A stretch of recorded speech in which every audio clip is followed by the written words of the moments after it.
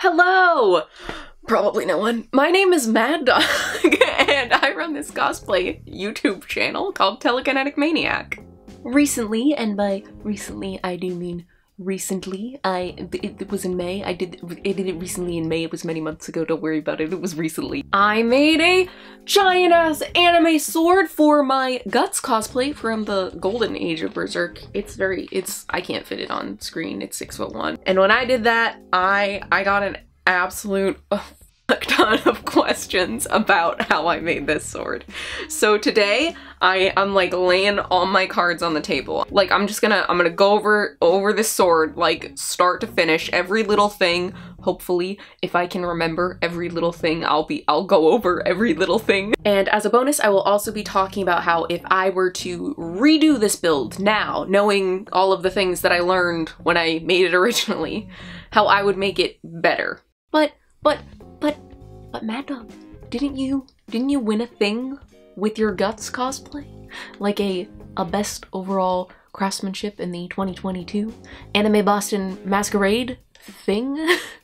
Why, yes I did. And you know what? You are gonna learn in this video how to make a giant ass anime sword that is better than a best overall craftsmanship giant ass anime sword. This new sword is gonna be so durable, so smooth, so shiny, so giant ass anime sword. They are gonna scoff at mine. Also, side note, when I say you're gonna learn how to make a giant ass anime sword, I do mean like you're not limited to Guts from the golden age of Berserk. Like you're not limited to that sword. Like these techniques can be applied to a lot of massive, crazy, stupid giant ass anime swords. So do with that what you will. Time codes for specific stuff in the description of the video, and let's get started.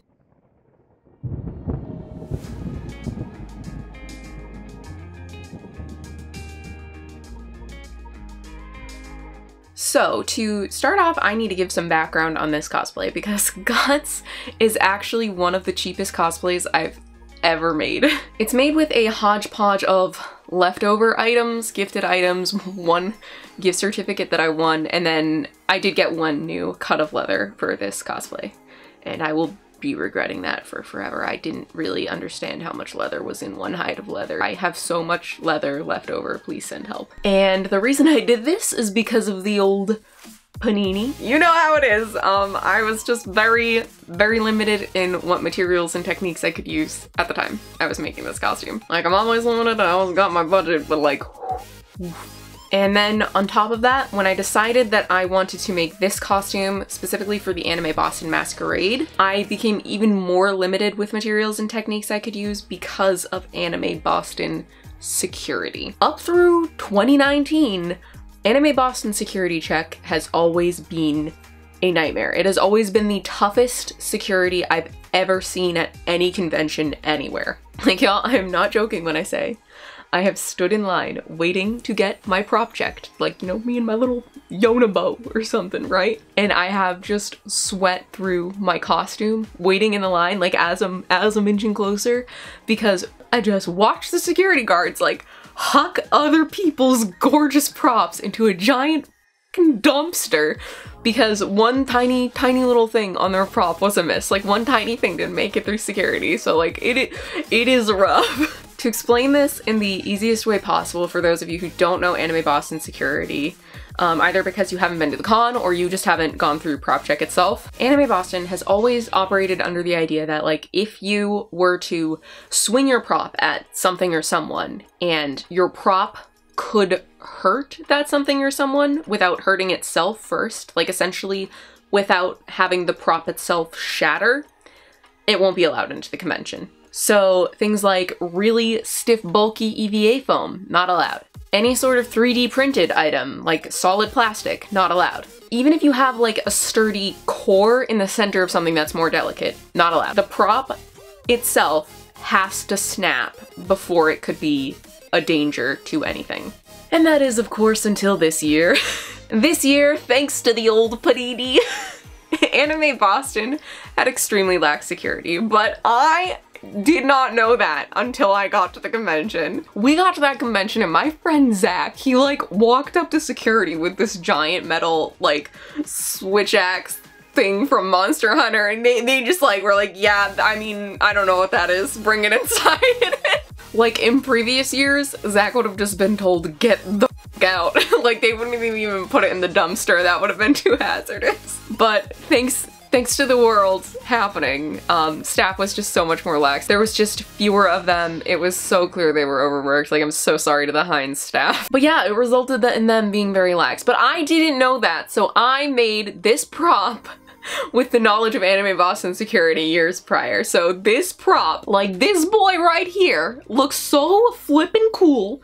So, like, he's so bloody, fake bloody, Susan, it's fake blood. He's so cool and bloody and awesome and big and giant, but he's also like my little delicate little baby because this, I can barely like lean him up against a wall without him like just bending. But so what that means in technical terms is that I made this sword with a PVC core surrounded by pink insulation foam. And you did hear that right, I said PVC core. So like PVC. So he wobbles a little bit, he bends a little bit. And I mean, it's fine for the 2019 Anime Boston security. Didn't matter at all for 2022 Anime Boston security, but it's fine. But so theoretically, if I were to make this sword for not crazy Anime Boston security, but like regular con security, like probably like every other con ever would be fine with this. One of the biggest and easiest changes that I would make to the sword right off the bat is I would switch the PVC core for a solid wood one. This is actually the core that I was originally going to use until I got really scared about Anime Boston security for no reason at all, apparently. But yeah, nice and sturdy, does not bend. Like it's wood, it's solid wood.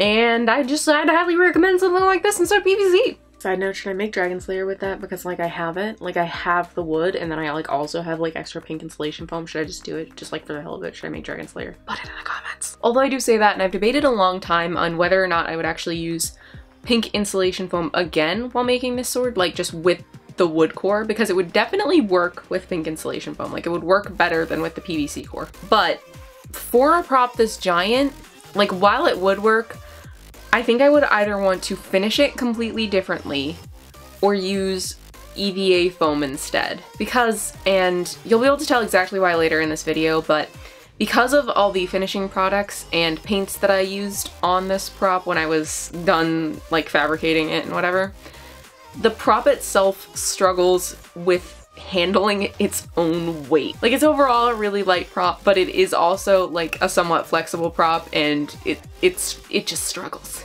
Like I said, he's just my little guy. He's just a delicate little guy, okay? You know, I could recommend pink insulation foam or EVA foam for a couple reasons, but I recommend you wait till the end of this video before you make a decision on what material you want to use, because there's just like this little tiny thing that you may want to know. It's kind of really important. Just wait till the end, okay? But whatever material you choose, you'll have a much better time using it with a wood core rather than a PVC one. So with those words of warning out of the way, so many words, were they warning? Were they just word? This is how I made my sword, finally. So this sword is essentially, not quite, but I will explain that later. The sword is essentially 2 layers of pink insulation foam sandwiched around a PVC core. So we got a pink foam and PVC sandwich with the pink foam as the bread and the PVC as what you put on your sandwich. To create this sandwich, I had to first make a pattern, then cut 2 large identical pieces of pink foam. Then I had to create a channel along the center of each piece of pink foam to glue the PVC into, and then of course I had to glue it all together. To make this pattern, I had to essentially draw the silhouette minus the handle, because the handle is just the PVC sticking out, right? And I also didn't draw the guard because I added that later on. So to do that, I taped a bunch of paper together and drew a rectangle and added like some swordy details, like a line in the middle for a fuller and like there's a triangle at the end. It wasn't that interesting, and this is the result. Like I'm sure you can find a way to make a rectangle or acquire one. Then I traced that pattern onto the pink foam, which I cut out with a box cutter. And bear in mind, I have a little bit of excess on the sides when I'm cutting out with a box cutter. That way there's essentially like a seam allowance there that when I'm sanding and shaping the sword later on, like I can sand to the line, the pattern line that I want, as opposed to potentially over sanding it. Except when I say I cut out 2 large sheets of pink foam, that's not exactly what I mean. It's definitely easiest to trace and cut out 2 pieces for sandwiching on one gigantic continuous sheet of pink foam. And it's easier to conceptualize that at first, which is why I've been saying just 2 pieces will be the bread of our sandwich. But here you'll notice that I have these pink foam squares, which make the idea of cutting only 2 large pieces impossible. I have these because they're smaller and easier to transport and store and whatever, like just so much easier than the giant sheets. But to make them work for this project, I had to cut up my pattern into a couple pieces, trace those pieces onto the foam, and then splice the foam pieces together. So instead of having just 2 large pieces for the bread of the sandwich, I had 3 per side, which I glued together to make the 2 large pieces. It's a little bit more time consuming to do the splicing and extra gluing, but if you, like me, don't have a lot of space to store foam and still want to make a sword like this, you may want to take a similar route. To embed the PVC on what became my 2 pieces of pink foam, I measured out the middle of each piece and cut a very basic thin channel into the middle. I then refined the channel with my Dremel because it's the most efficient thing for me to do, but if you don't own a Dremel or another rotary tool, you can absolutely refine your channel with just a box cutter. It'll probably just take a bit longer. Up next is gluing. I used liquid nails to glue this, but you can use really any type of glue that works on insulation foam.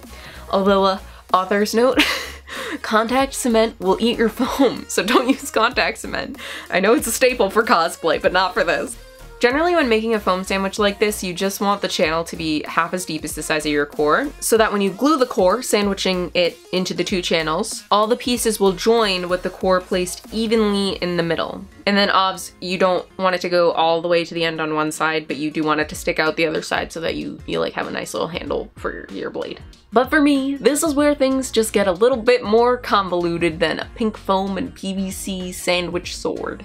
I decided partway through that I wanted my sword to be just a smidge like larger, like thicker, larger, not taller, it's already gigantic, than the 2 pink foam pieces put together. So I also added in this weird layer of EVA foam around the PVC core and in the middle of the 2 pink foam pieces. This added a little bit of extra material I needed and also provided a very sturdy blade-edged sand too.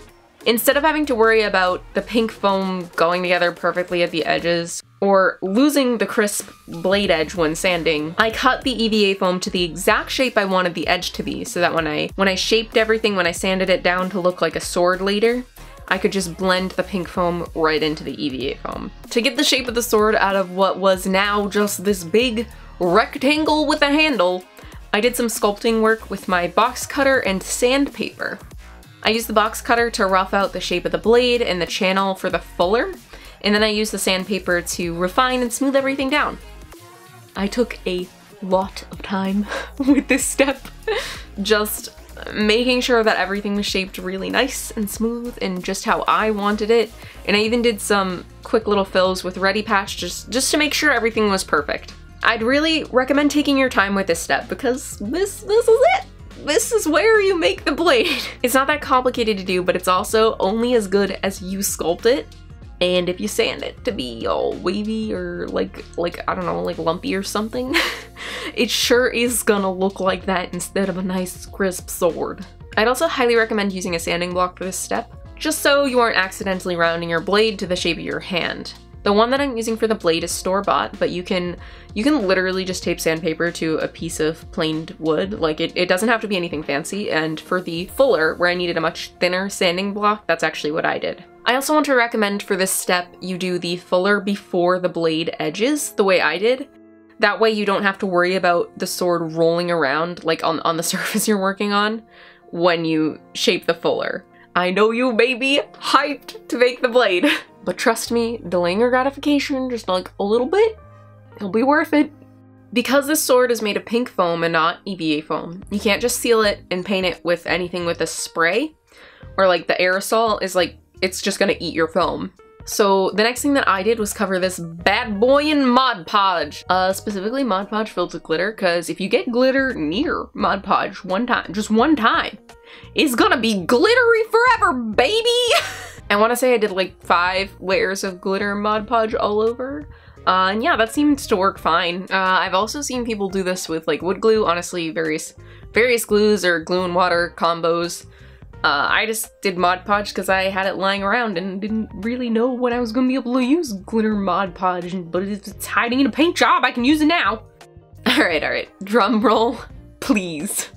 Are you ready for the stupidest part of the creation process for this sword? Because I don't think you are. Get this, get this. The next thing that I did was spray my Mod Podge encased sword with spray filler primer, which like is like the Mod Podge is supposed to protect it from the spray. Like it was a good idea. Like I mean I thought it was a good idea. So like it's supposed to protect the sword, right? And it did protect the sword, but it did not protect the sword from, get this, Massachusetts weather.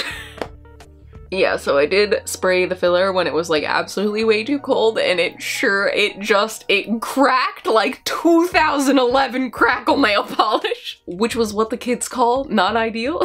Almost as unideal as me alienating the main demographic of Guts cosplayers by making a 2011 crackle nail polish joke, but that is exactly what it looked like.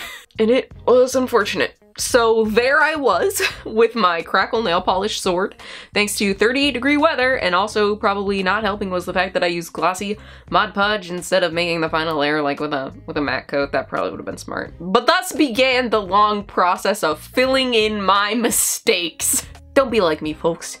Use that matte glue for your final coat. Spray your filler primer in a temperature within the directed range on the can. Or maybe don't even use spray filler primer. Maybe just brush it on yourself. Just don't be like me.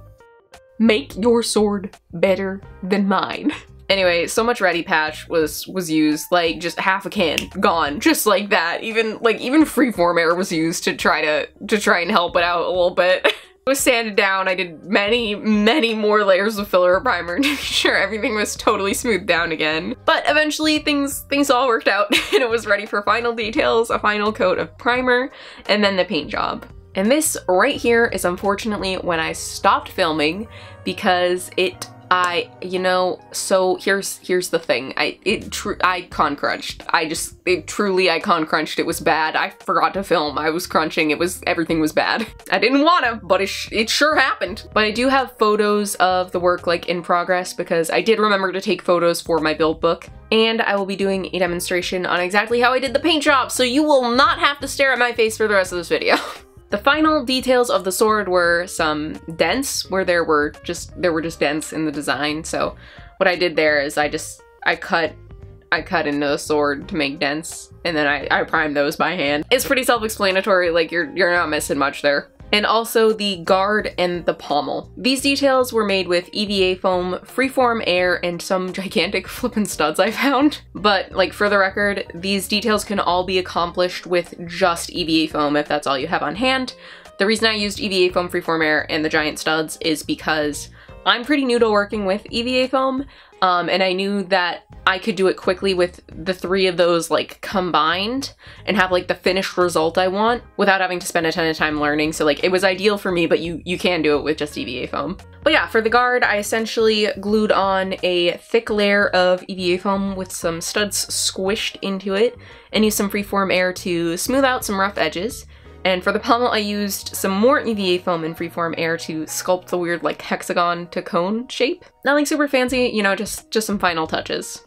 I also, really last minute, decided that I wanted my PVC handle to be thicker. So I wrapped this like almost like dead disintegrated Warbler that I had around it. Like it does not look pretty, but like it did make the handle thicker. But I would recommend to just get a piece of wood that's as thick as you want the handle to be initially. Just avoid this step altogether. It is the better choice. And also heads up, way at the end of this, after the paint job, I also ended up wrapping some tea-dyed white fabric around the handle so that it wasn't the horrible warbler texture. Also, I'm pretty sure he just has wrap on the handle. Like, I think that's like usually you like have something so that you're not just like holding metal. After adding all of the final details except for the fabric, I did one final coat of filler primer, which I sanded down all smooth. Then one coat of regular primer, which I also sanded down smooth. And then only after it was like super smooth and like all the dust was cleaned off and like I was sure it was ready, did I do the silver spray paint. I used this color for the main part of the blade and then this color for the inside of the fuller. Because oftentimes when you paint something solidly one color, you lose a little bit of the details. It often becomes very flat. So I used a different color to essentially bring back some of the depth of the fuller into the blade. I ended up using these paints because they were the closest in like color to the actual like aluminum sheet that I used for like my actual cosplay armor for like the rest of the cosplay. And then after waiting multiple days because I was taking no chances with the Massachusetts weather again. After that, I ended up using a semi-gloss finish also because it was the most similar to the finish on the aluminum. I absolutely loved how this looked alone. Like, it just looked like a giant piece of metal, like a big hunk of iron, as it were. But to completely finish the paint job, I also did some basic shading around the dents and the studs, where there would probably be like a little bit of grit on what's an otherwise very clean sword. I also did a ton of blood effects, because that's the look I wanted. So I don't think you really need like a spray paint tutorial. Like you shake the can up, you spray the thing, it's good. But Demo Mad Dog is going to take over from here and show you exactly how I did the blood effects on this sword. All right, paint tutorial time from this disembodied hand, I guess. I used these paints, which were just paints that I had like left over from a kit from like, I think when I was a kid. This paintbrush, because it was pretty much what my brain was allowing me to use. No other sizes were allowed. And this sponge, this Silky sponge, which I like a lot. I made it pretty much as organic as possible. So what I did is I just put out a bunch of different reds right on my paper plate, like so. And then obviously, like I would do the real paint job on the sword, but like for the sake of this, it's just all gonna be on the paper plate. So I just put out a bunch of different colors for like reds and browns and blacks and whites and whatever for variation. And do note that this one looks absolutely disgusting because it is like fully expired. But essentially I did exactly what you're not supposed to do when you're painting, and I just like kind of mixed everything together with my brush like really organically. So I'd just take like a chunk of this and a little bit of this, and I'd like mix it in, like not fully, like add in some different colors and whatever, just to try and make it look like it was like in all these different like stages of like congealing. And then what I'd do is I would take my little sponge and I'd just like dab it all over the sponge, right? And I'd go to the sword, imagine this is the sword, and I'd go and I'd essentially make some organic looking spray pattern. And if I essentially saw a pattern that I liked, I would play with it, like I'd add to it more. So I'd take more of this like absolute mess of a palette, and I'd start adding in with my little brush, and I would try to dab it on thick to essentially add to the texture. And I would also take this very expired paint, mix it in as well to add to the texture.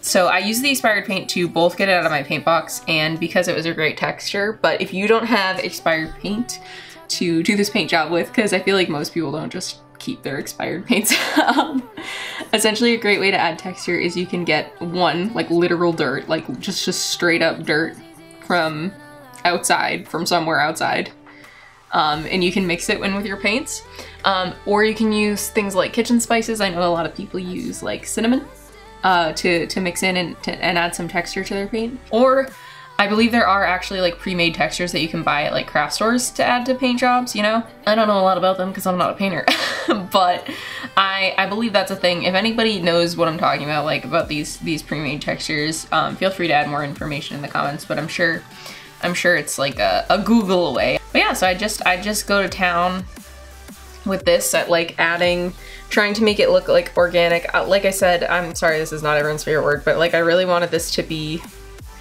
a rather chunky paint job as opposed to streaky. Usually blood's rather streaky. But for this sword, the size of it, I didn't think the blood would streak so much as if Guts were to, you know, hit a fictional character. This fictional character probably wouldn't be sliced cleanly. They would probably be bashed and, you know, some stuff would happen because of that. Like, I just think this texture would be better than the regular streaky blood. So that's how I did this.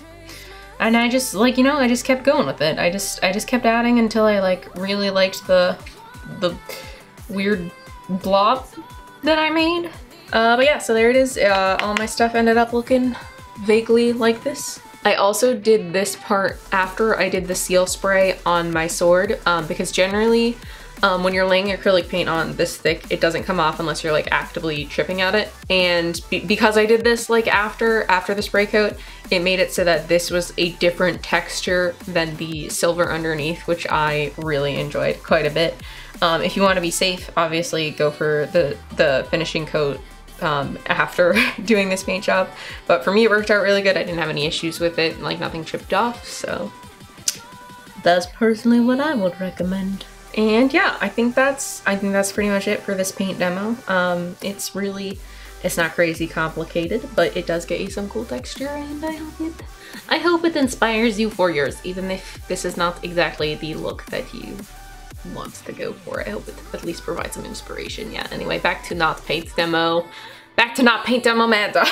And here it is, folks, the final gigantic, massive change that I would make if I were to make this sword again, knowing what I know now. And honestly, just a word of warning to you all. If you use pink foam as your base, do not use any spray products with it. Just use all brush-on products or like maybe airbrush products, but do not use any spray products. Brush on your glue or whatever primer, or glue and primer. Brush on your base paint, brush on your sealer, just brush on everything. But on the other hand, if you use EVA foam, nix the glue layer all together, just finish your EVA foam with like heat or whatever, and then you can use as many spray products as you want. This is because I've learned that over time, because I made this costume in May, it seems that whatever glue you use as a thing to protect your pink foam, when mixed with spray products, will bubble.